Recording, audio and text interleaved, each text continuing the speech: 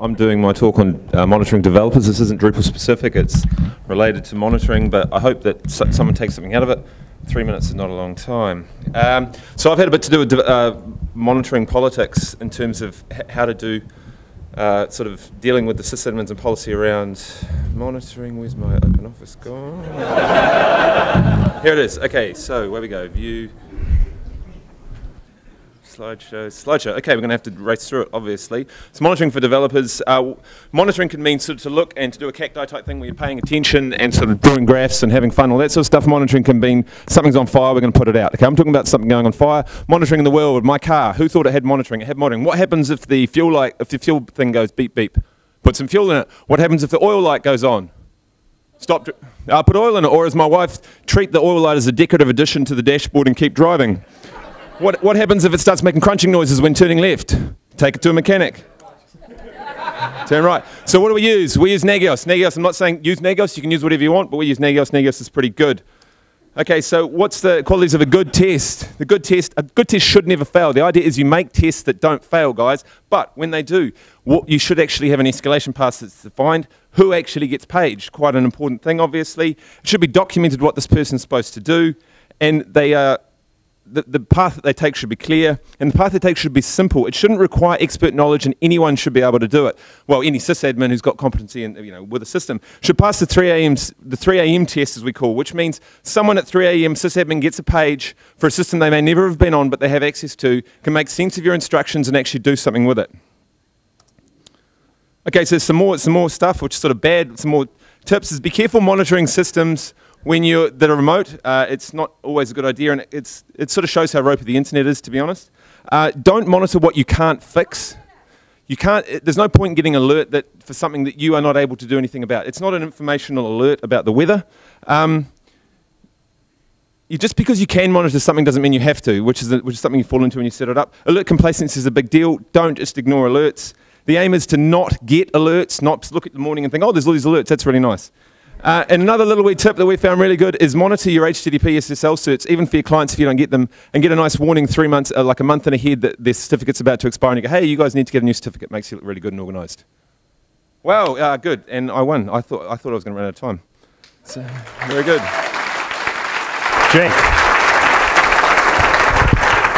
Jake's going to be talking on pot-smoking hippies. Your time starts now. Did I misread it?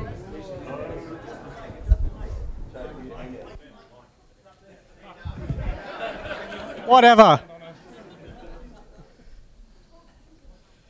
Yeah, give me 2 seconds. I mean, come on. Okay, no. Okay, that's really bad resolution, but I don't really have enough time to do anything else. So, basically, I'm going to give a quick talk about the Queensland Greens website, which looks much better at a more normal resolution. Anyway, basically, as a grassroots organisation with limited funds, we were looking for a particularly good way to coordinate all of our supporters, our members, and any other things we need to do with regards to campaigns, general information, and thank you very much, sir. Anyway, so one of the things I would go through is up in Queensland we are actually having an election in the next month or so, and so one of the things I want to show you just as a general case study is how we're integrating social media into our campaigning. So here it is. You have Twitter profiles, Facebook posts, etc. Yes, I know that's me. Please ignore that. We also have policies. That's great. You know, I don't think anyone else's website has that. I haven't found it yet. Anyway, and the coup de grace, we have an election management system. Now, I won't be showing any information on that for privacy reasons. However, people who volunteer to help out with us in any way, shape or form, previously we had paper-based systems that were really crap. People lost stuff and things weren't maintained from election to election. So some really smart guys that didn't include me built an election management system. And basically, if anyone wants to help out or become a member or anything like that, we can store it in this database.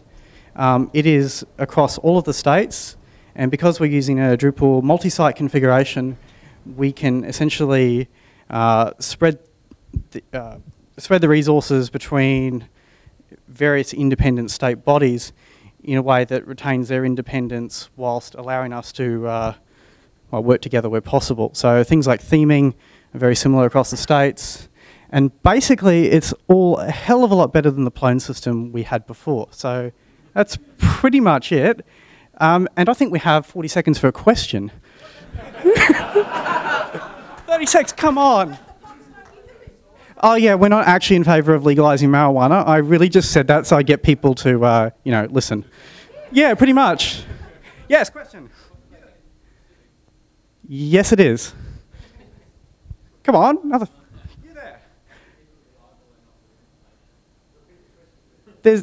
How does he keep? There's a database. People enter it, 10. And we have backups. If Chris Burgess is in the room, please come to the front. Next up, we have Simon Pascal talking about open source font design.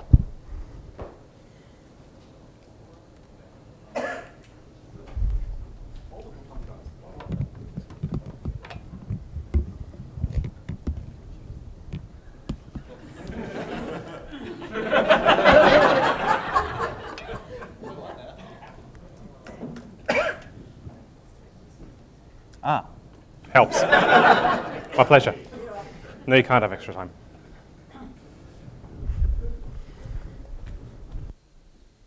Please don't invert it.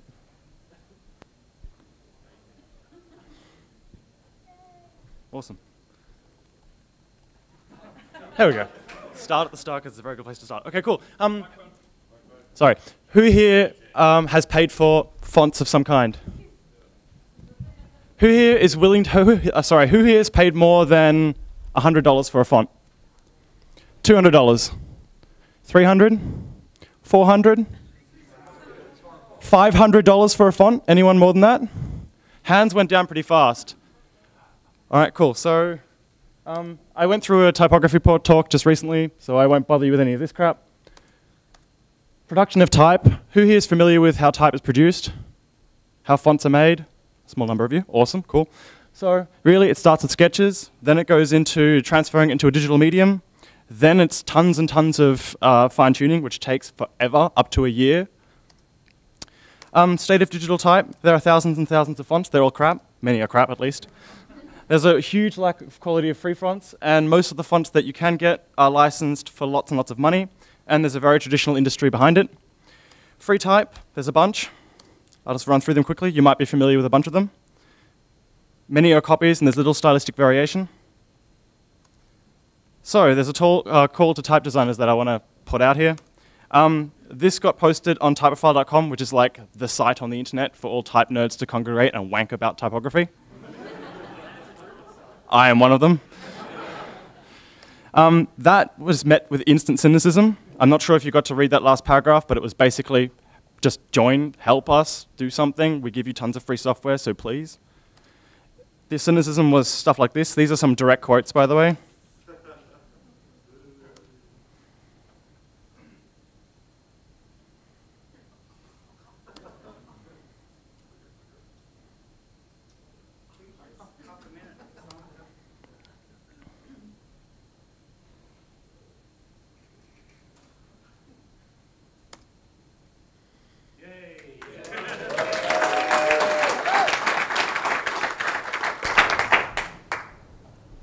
Ten.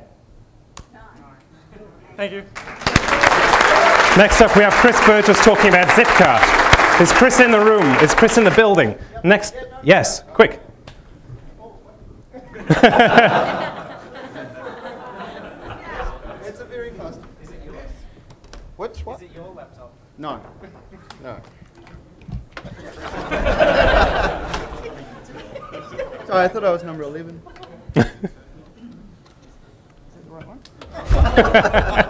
Hi there. Zipcart is a very little module which...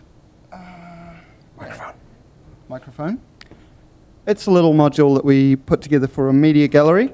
We wanted some press folks to be able to grab some images. One. Oh, there's a little animation going on there. I don't know. It would be nice if you could see. And then you can grab a zip of those files. Another animation. That's all. It's called Zipcart.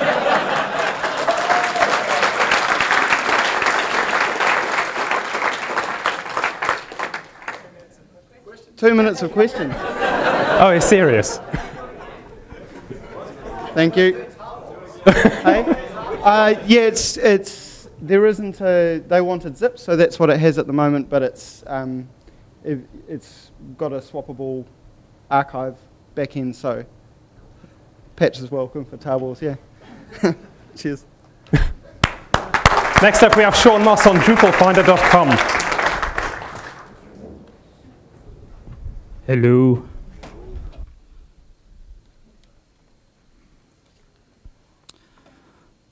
I posted this on GDO a couple of weeks ago, so you may have already seen it.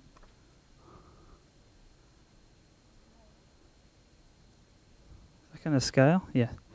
So yeah, anyway, I always wanted to write a web crawler, but never did. And then I think it was Owen Lansbury posted on GDO a couple of months ago, which Australian universities are running Drupal? I thought, I want to know that too. Here's my chance to write a web crawler. So I decided to write one that just lists hosts instead of a search engine which gets every single page. I just wanted to get hosts and find out if they're running Drupal or not. So I created this. It's not a massively complex site in any way. It represents about a week of solid work. I don't know if you can see the fields there. You can search by a keyword. You can search by scheme. Being HTTP or HTTPS. You can search by host, ends with or begins with or contains. You can search by the country where it's hosted, and if it's Drupal or not, and what version. So for example, if you want to find Australian universities that are running Drupal, you can go endswith.au.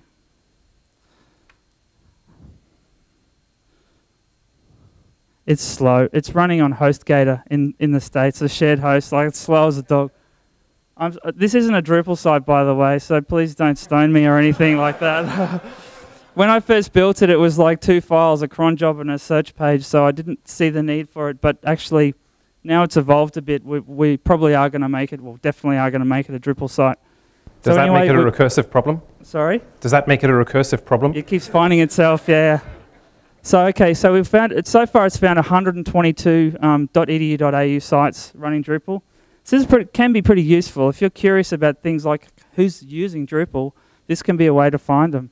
If you wanted to find just .edu sites to include the United States, for example, you could do something like contains.edu, which would pick up .edu sites all over the world. Hopefully, it will find more. Sorry, it is really slow. So okay, it's actually found nearly 1,000 .edu sites. So that's Australian, American universities everywhere running Drupal, which is pretty good. And you can use it for things like, you know, finding if China is running much Drupal. 10. Which you'll find, oh really, already? Okay, so 5, I'll just show the 4, stats page then. 3, 2, About 2%. Thank you very much. Next up, we've got Raina talking about the N-word.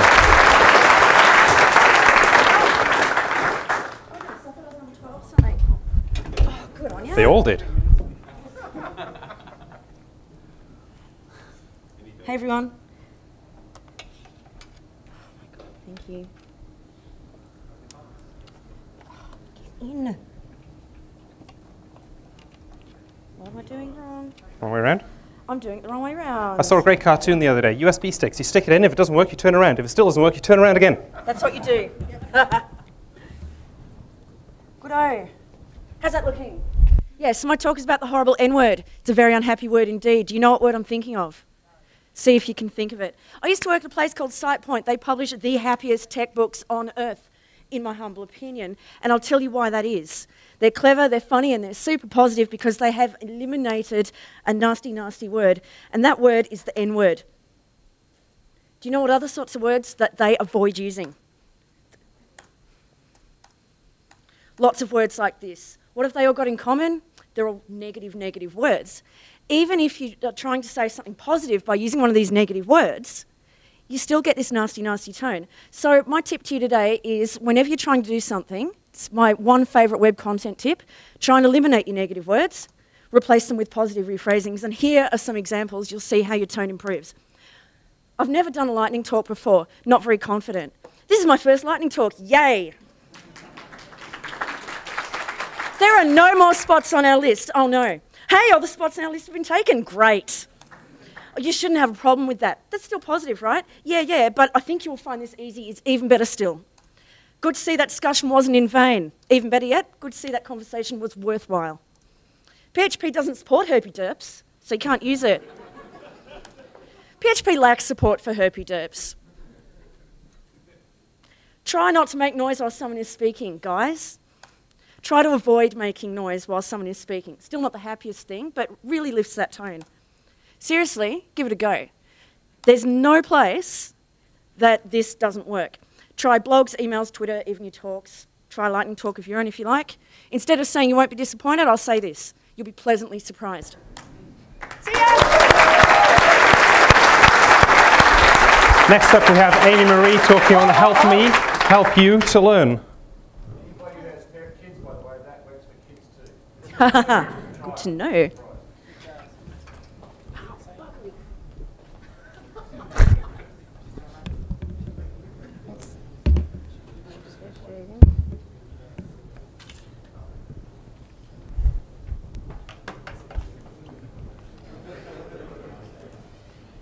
Go.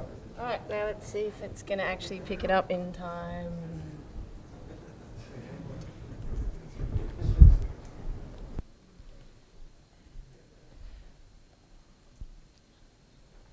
Probably not. Damn, okay, so basically I'm going to try this again really quickly.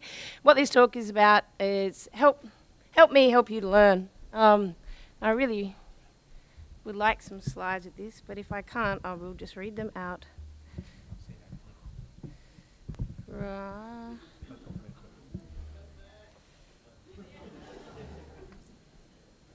I will never give up my Linux box, sorry. I've had it since I was 15. All right, so you're not going to get slides. That's okay. We'll do this open source way. Help me help you to learn. Okay, what's the biggest problem that we have in the Drupal community at the moment?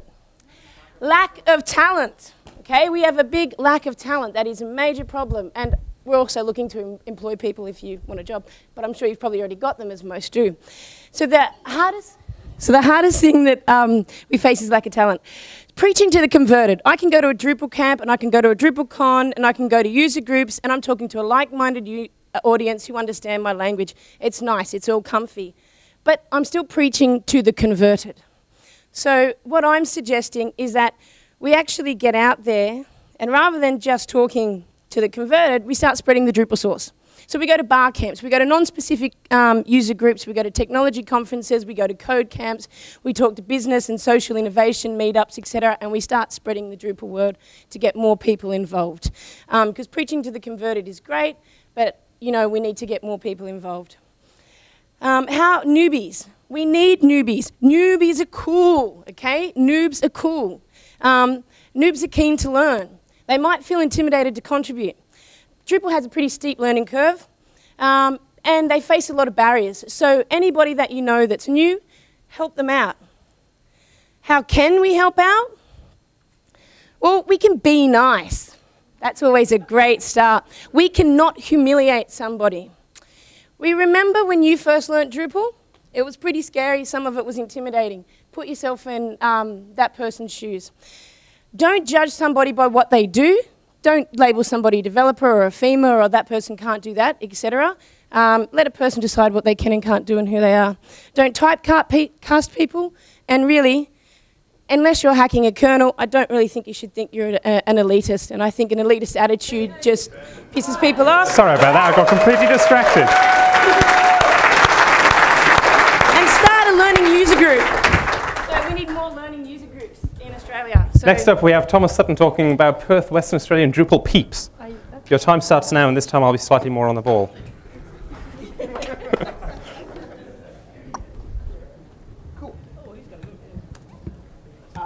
That's Australia. That's Western Australia. They're just for those of you who need some pointers. It's part of Australia. There's Drupal there. If you're not already part of the community, you probably should be. We just started a Twitter account, groups.drupal.org/Australia. Meetups. if you are a person from Western Australia, or have been a person from Western Australia, or know a person from Western Australia, or visit Western Australia, please see if there's a meetup on, because I'm getting sick of talking to myself. So come.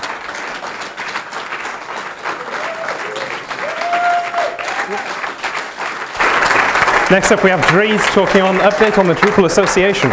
Your time starts now. Alrighty. So I didn't prepare because they only just asked me 2 minutes ago or 15 minutes ago to give a presentation. So I wanted to give you a quick update on the Drupal Association. It's the non-profit organization behind Drupal, which we organize DrupalCons, we host the websites, all of these things. So I started the Drupal Association back in 2005. And I started it because we had a big server meltdown and I needed to raise money to buy a new server. And so I put up a PayPal button, pretty empty page, replaced DDoDo with this empty page with a PayPal button. And within 24 hours, people chipped in $10,000 in PayPal. And so I freaked out because I'd never had $10,000. And I changed the password of PayPal to be like this long. Anyway, but I also realized that I needed to do something. And so I started the Drupal Association to have a checking account.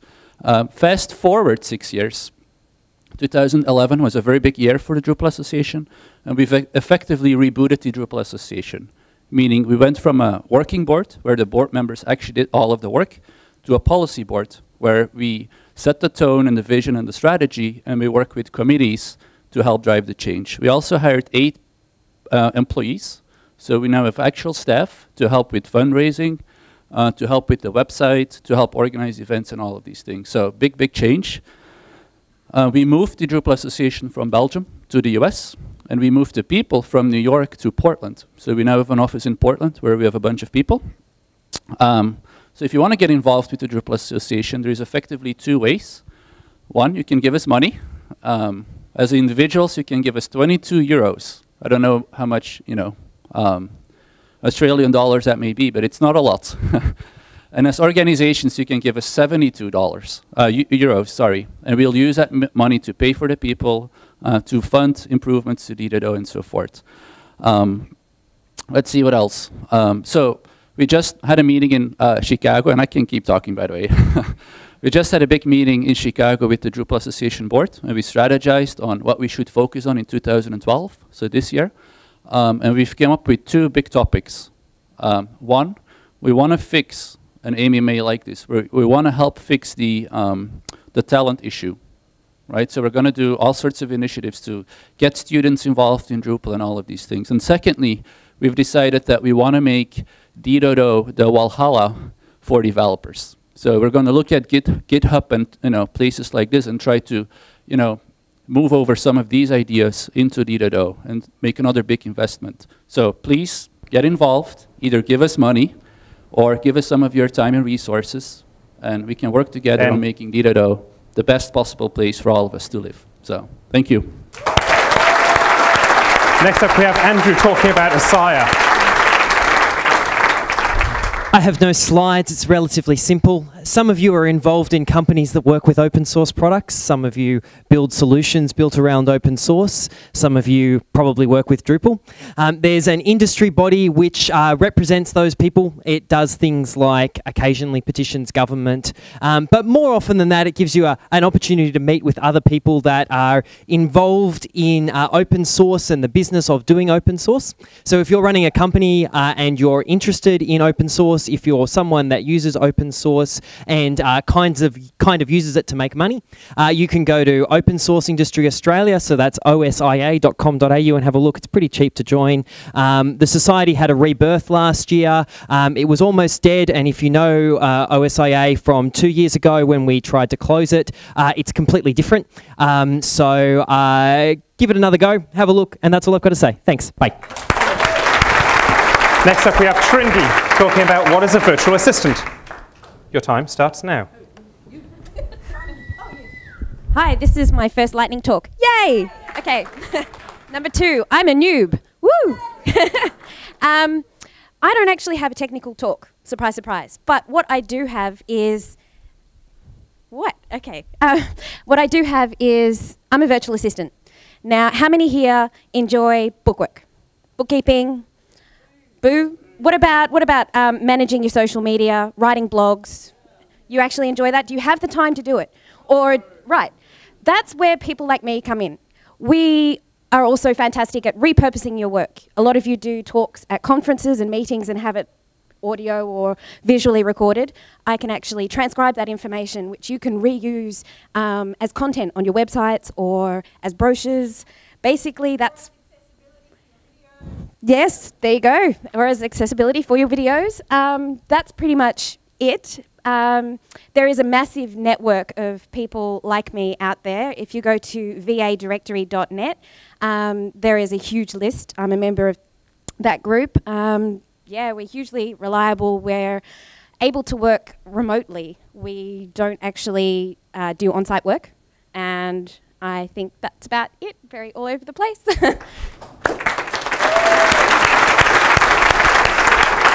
If you have any other questions, feel free to come and speak to me later. All right. Thank you. Next up, we have Gordon talking about e-commerce. Your time starts now. G'day, everyone. I don't have any slides. I just got asked a few minutes ago as well.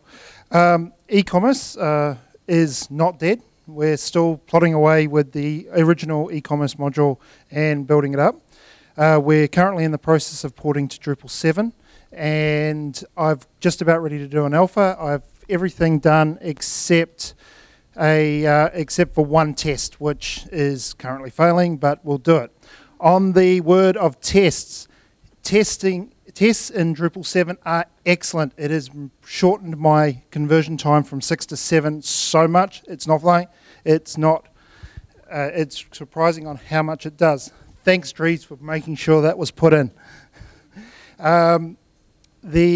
So we're going to be working on that. I've got other things that on the pipeline for e-commerce, so we're going to be making it better and better and hopefully get back to the standing that it used to be. Thanks. Next up we have Brenda talking about why I love my Mac. I don't have any slides either because I just got asked 10 minutes ago. I bought a Mac 6 months ago. Why did I buy a Mac? Because I went to Drupal Down Under last year and everyone else had a Mac, so I thought I'd better buy one. So I bought one. How did I know what to buy? I went to the Apple store and said, what do I buy? And of course they wanted to sell me $1 million worth of stuff, but anyway, I ended up with this little U-Boot MacBook Pro. I love it now. Why do I love it? Am I happy? Yes, I'm happy. I can have heaps of programs running at the same time. I can install Windows and still run my under Parallels and still run all my Windows programs that I need to on top. It goes to sleep and it wakes up really well. I only reboot it about once a week. I don't know whether I should do it more than that, but that's fine. So I can use my 2 fingers and 3 fingers really well now. It's got more battery memory than my PC had. It's faster to boot, faster to wake up. I can take it anywhere with me, of course. I've used it. I used it all day yesterday, charged it last night, used it all day today. I couldn't have done with that with my PC. I just want to say thank you to the organisers for this weekend, to the sponsors, speakers, to the hotel people. That's my bit. Thank you. Next up, Kim is talking about the Adelaide User Group. Your time starts now. Hello. I have no slides. Oh wait, no negatives. Imagine a map of Australia. Imagine a map of South Australia. Imagine Adelaide. There appears to be no user group there. So if you would like one, and if you're from Adelaide, come and talk to me. We'll make that happen. I think that wins the prize for the shortest lightning talk. Josh is talking about Linux Australia. Your time has already started. Thank you. Kim's going to do me a favour, but while he does that, I'm going to just tell you quickly what Linux Australia is. Hopefully what most people know. We're an organisation in Australia. We basically exist to support open source, and that takes many different views. The main things that we do is run conferences. The Drupal conference is one of those.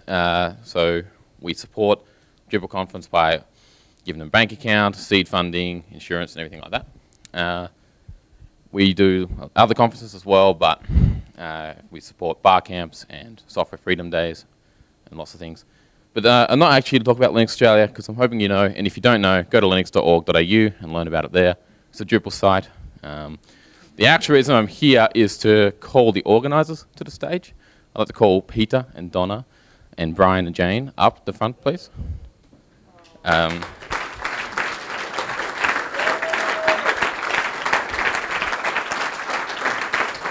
So, you see, my next challenge here is to see if I can go overtime and make them not stop me. But I might need to like call Ben in. I know, I'm watching it already. Come on. It takes a lot of work to organise a conference. Everything Linux Australia does, the council and the people who run the conferences and everything else are all volunteers. These guys put in a tremendous amount of work to make this conference happen. It is no easy feat, and I think they deserve a huge round of applause.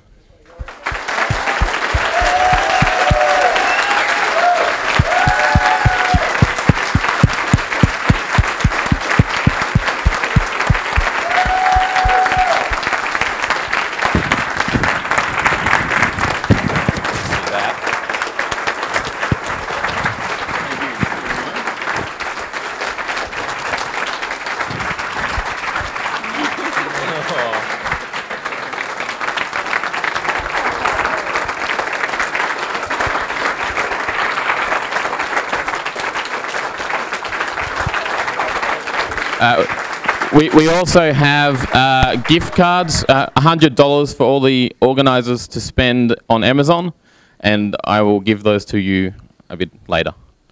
So, thank you. I had time left. Damn, I didn't get to kick you off.